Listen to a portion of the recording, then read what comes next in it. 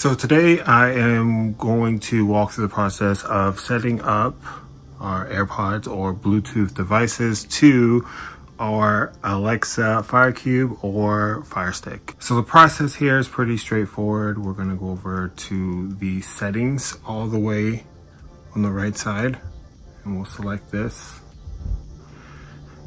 And we're gonna go down to controllers and Bluetooth devices right here. And we'll find other Bluetooth devices. And what I'm gonna do here is I'm gonna put my AirPods into pairing mode. So if you have the AirPod Pros, there's a button on the back that we're just going to press and hold. Come on. There we go. So these are ready to be paired. So let's add Bluetooth devices. There they are. That was super easy. Pairing the device.